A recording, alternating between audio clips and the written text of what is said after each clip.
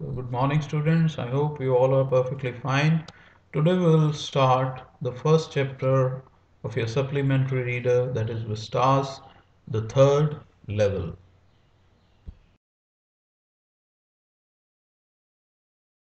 So we are doing the third level to understand the genre of science fiction. So science fiction is a genre in which impossible is shown as possible, like H.G. Wells' novels *A Time Machine*, where time travel has been shown as a possibility.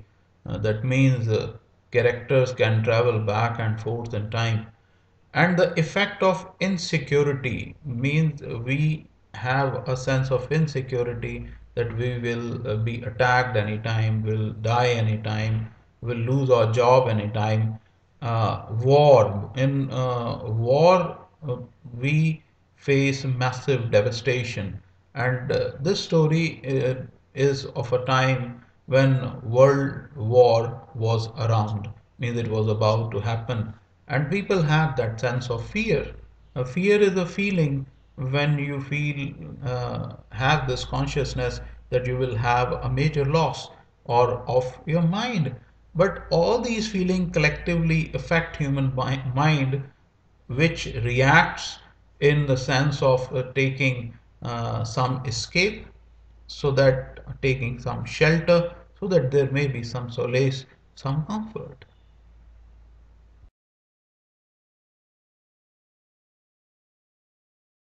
About Jack Finney, the author. He is an American author. He started his career as a short story writer. His greatest success came with his science fiction novel Time and Again. This is also about time travel. He explored the theme of time travel. He is popular for clear depiction of city life. We'll see in the third level how he described the third level. Third level here is the level of Grand Central Station. Like there were two levels, but the central character Charlie travels to the third level, which, according to the highest authorities of railway, does not exist. So his work, The Third Level, was published in 1952 in the magazine of fantasy and science fiction. This was one of the very popular magazine of its time in America. The theme of this story is seeking escape owing to insecurity. We have already discussed insecurity, the consciousness that you may lose your possession, war, and worry of the modern world. Man's longing means strong desire for natural landscape, means we wish to live in a place which has lush green gardens, big trees, and there is a social interaction where people can ventilate their feelings, express their thoughts, their emotions, and feel at ease. And this is what is shown through the science fiction, that how out of hobby one seeks a shelter from reality, how because of the negativity in surrounding, one wishes to escape to the world where there are social gatherings, people are interacting, there is joy, there is fun, there is a sense of security, there is no fear and nor any worry.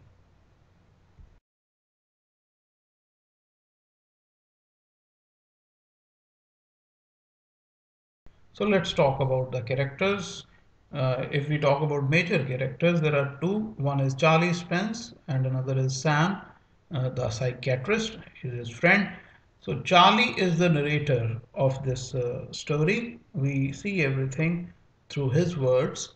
He has hobby of stamp collection. Means his free time he does stamp collection. Hobby generally we say is anything that we like doing in free time. It complete meaning is anything creative, anything new that we want to do in free time or we like doing in free time, like craft work, painting, writing poetry, has strong logical sense. Whatever he says, it has logic behind it, it has a reason behind it.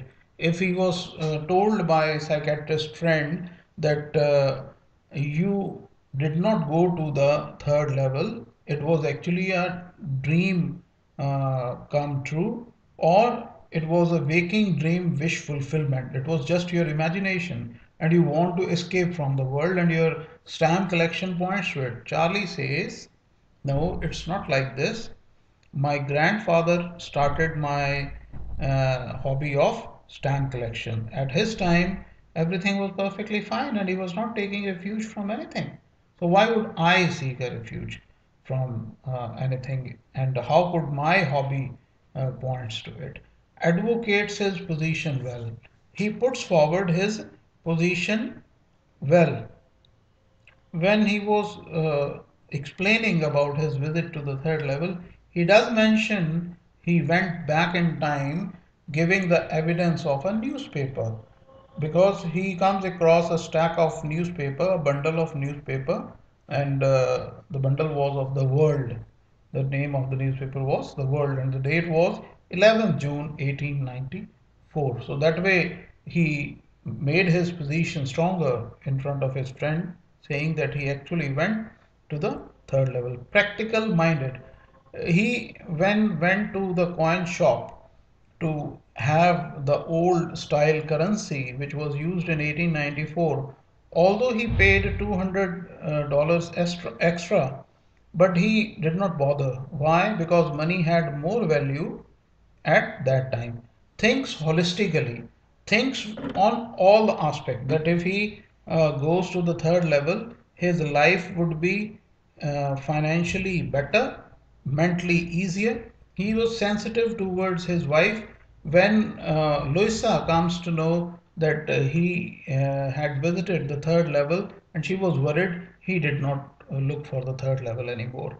He values third level over the modern world because third level was more secure, it was happier. As I told earlier, it would have settled him better financially because money had more value at that time. Sam, the psychiatrist is one who specializes in mental disorder. He was skeptical, doubtful. He would never believe Charlie's words that Charlie had gone to the third level. He too was logical because he believed that if Charlie collected stamps, that means he was seeking temporary refuge from reality, and his saying that he had been to the third level was nothing more than his imagination. He was presumptive. He would always presume that Charlie, if he is saying this, it has this reason behind it. Means if he is saying that he had been to the third level, it was just his imagination. He was victim of humdrum of modern world, that noise, that congestion, that showy aspect of the modern world. That is why towards the end of the story we come to know that he has given all his money and exchanged all style currency because he missed the peace that was there at 1894 in Galsburg, Illinois. And he misses on peace, mental peace and social interaction. Why? When you interact socially, you feel emotionally ventilated, means you express your feeling of sadness, of joy, of anger, and you are lighter inside. Although he specialized in mental disorder, but he himself was somewhere suffering from tension and negativity. An escapist. He goes to the third level, he goes to the Galsberg alienist, so he escaped from the insecurity, war, fear, and worry of the modern world. In the 20th century world, values mental peace over everything, means over money, over modernity, over position in the 20th century. He was psychiatrist in the 20th century, but in 1894 he was in haystack business. So that was about Sam and Charlie.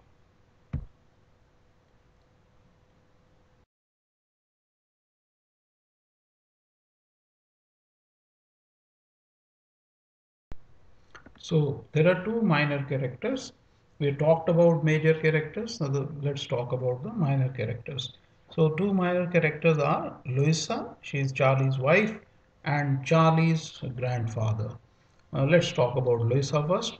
Louisa is worrisome. When she comes to know that Charlie had been to the third level, she doesn't want him to look for the third level anymore because she had this worry that she might lose her husband. Uh, Curious. Although she was worried that her husband had been to the third level and he shouldn't go again there, but she wanted to know about it. Irritable. Irritable is one who could be easily irritated. So Louisa could easily be irritated when Sam, Charlie's psychiatrist friend, says that Charlie was unhappy. Louisa feels it is just because of her. This is what Sam, Louisa thinks meant or means to say. So she was irritated. She supports her husband looking for the third level. When both of them come to know that Sam had gone to the third level, they both were so keen to go to the third level that Louisa, along with her husband Charlie, look for the third level. In the text, you get the expression now we both are looking. Both means Louisa and Charlie. Charlie's grandfather, he is a hobbyist.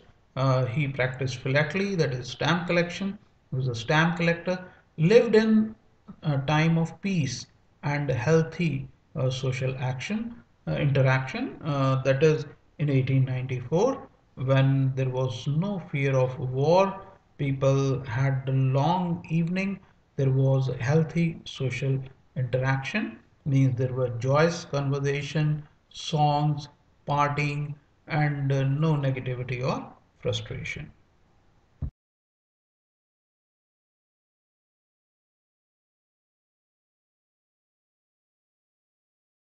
Let's discuss the key concept.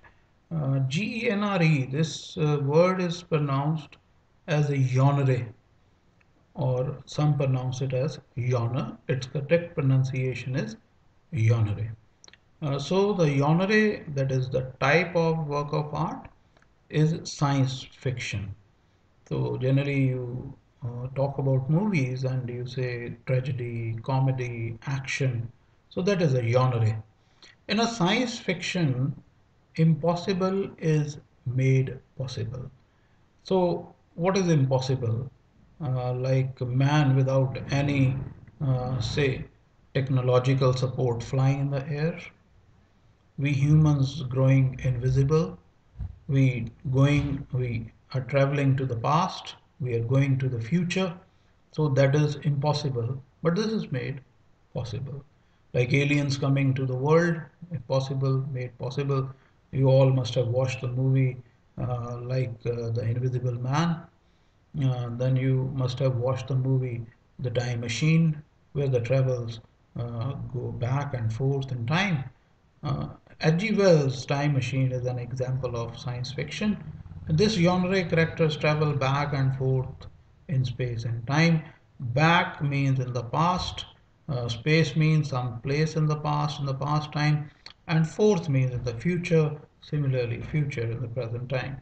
So if you say in Jalandhar in 2025, you go to 2025 today and then come back to 2020. So that would be science fiction.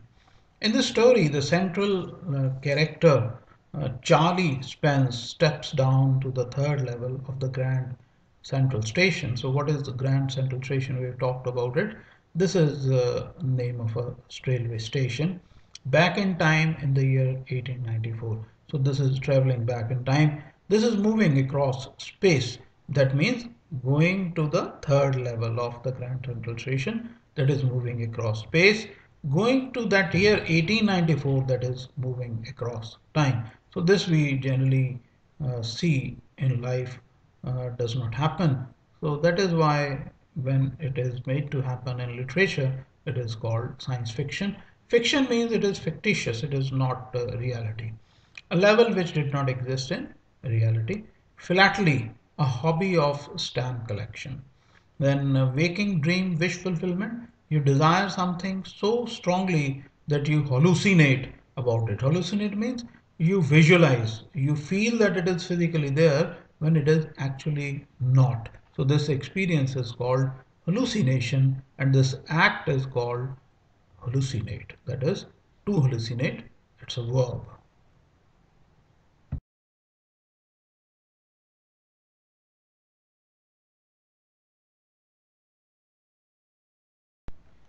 Let's discuss some more key concepts. Hobby is an escape route because it provides temporary refuge from reality. So, this is something that Sam says. So, hobby we have already discussed is something creative you like doing in free time, is an escape.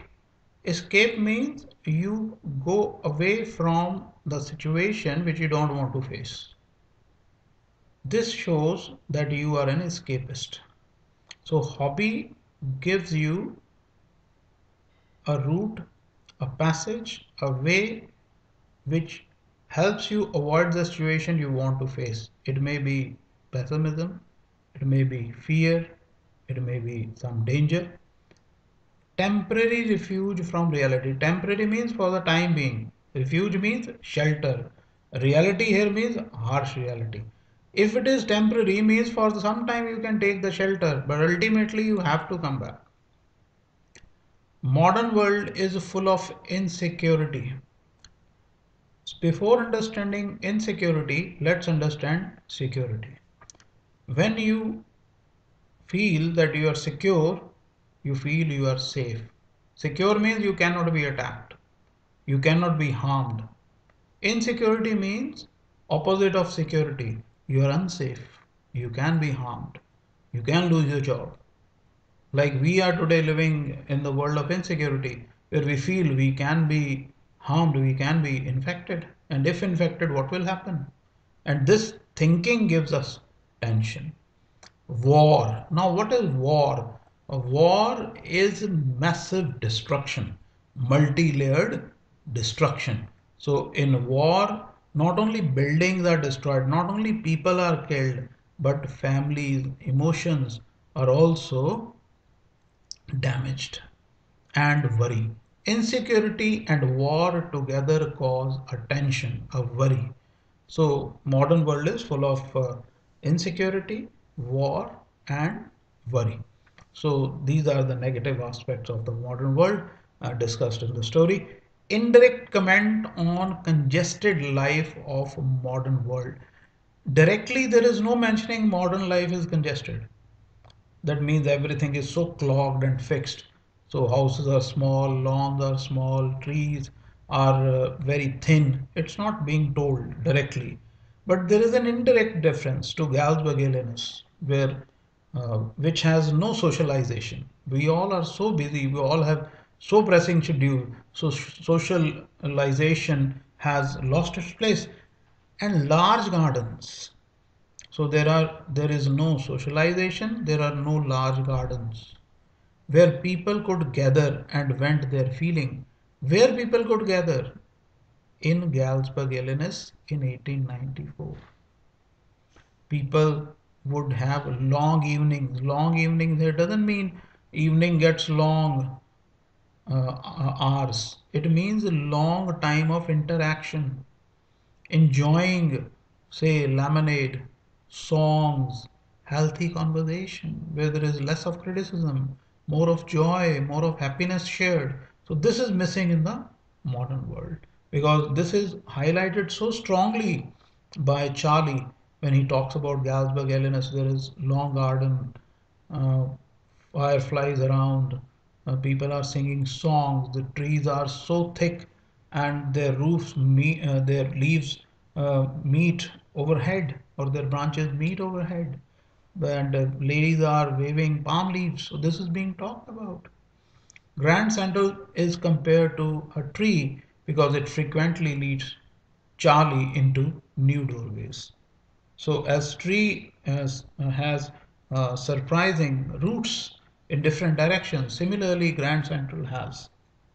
Means every Charlie was bumping into new ways. Means sometime he's entering a different place, sometime another. Whenever he takes that shortcut from the Grand Central Station, there was nothing good about going to jail even in 1894. Charlie was giving the ticket window clerk uh, that old side of currency, so old style of currency, which was not in use in 1894. So the clerk must be thinking that Charlie was cheating him. So he could have sent him to jail. So that is why Charlie comes back. That is the last dialogue. Because Charlie was using currency of 20th century that I have told you, he could have been taken as a cheater and thrown behind bars, means sent to jail.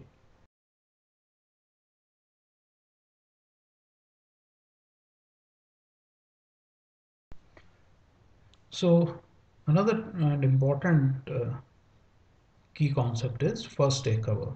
It's used by hobbyists. Hobbyist is one who lives his hobby, who does something creative in free time. In the first day cover, they paste stamp on the first day of issuance of a stamp on a self-addressed envelope and mail post it to themselves. Means on it their own address is written. The postmark on the stamp proves that it has been used on the first day of the issuance.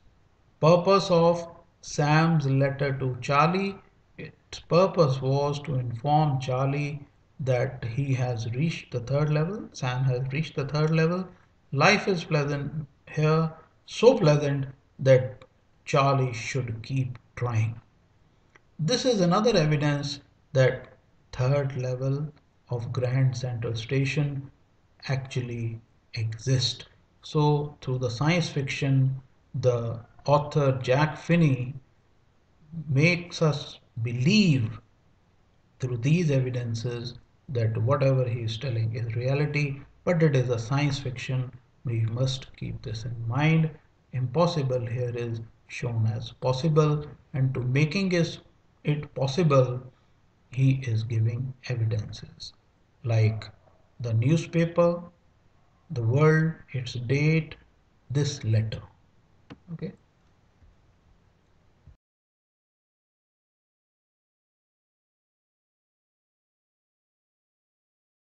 So let's discuss some important signs of the third level of Grand Central Station.